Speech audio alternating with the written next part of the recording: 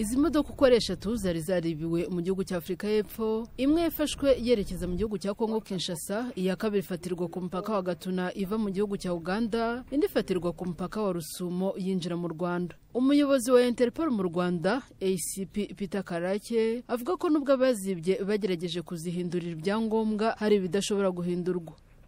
Nukuvuga ngo abajura icyo bakora bashaka ibyangombwa bindi, bagazihindura ibyangombwa bakaza bakazigurisha n'abantu bamwe batazi n'ibyari byo. Ariko nimero ya chassis, nimero ya moteri ntago biborohera kuzihindura.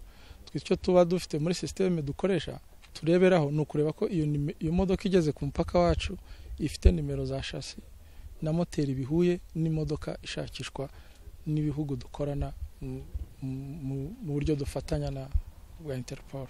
Ni ku bufatanye bwa polisi mpuzamahanga Interpol mu Rwanda no muri Afrika y'Epfo izi modoka zabonetse, aho Captain Kanuradi wari uhagarariye Interpol yo muri Afrika y'Epfo avuga ko kuba zabonetse ari ikimenyetso cy'imikoranire myiza. This is just another example of how law enforcement through Interpol. Uru nurundi rugero rw'iyubahirizwa ry'amategeko binyuze muri Interpol byatanze umusaruro ukomeye.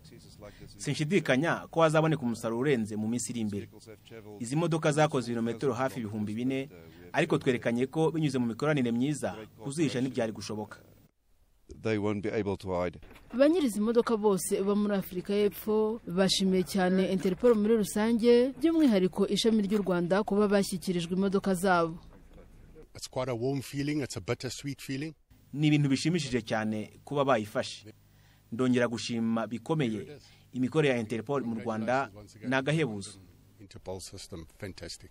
This is my vehicle. They stole it 5 years ago in August. Iyi ni imodoka yanjye yibwe mu myaka 5 ishize muri Kanama muri Afrika y'Epfo. Ndishimye cyane.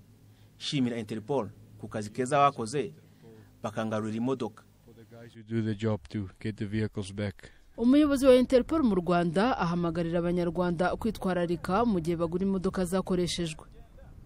Modoka yakozweho ugomba kwanza ugashoza kuko abajura bafite ubuhanga bahanitse ko kwereka impapuro ukabona ko ari zo, ariko ugasanga iyo modoka ifite ikibazo wenda yaribwe. Ku modoka nshyashya zo icyo kibazo ntaho wahurira nacyo, ariko imodoka yaciye mu maboko y'abantu benshi yaba yarakozeho, mwabanza mukabaza mukareka iyo modoka ikashakishwa atagiye kugurisha ari injurana. Izi modoka zasubijwe ba nyirazo bari kumwe n'abahagarariye Interpol muri Afrika y'Epfo ndetse n'ibigo by'ubwishingizi bakorana nabyo bizabafasha kuzigeza mu gihugu cyabo.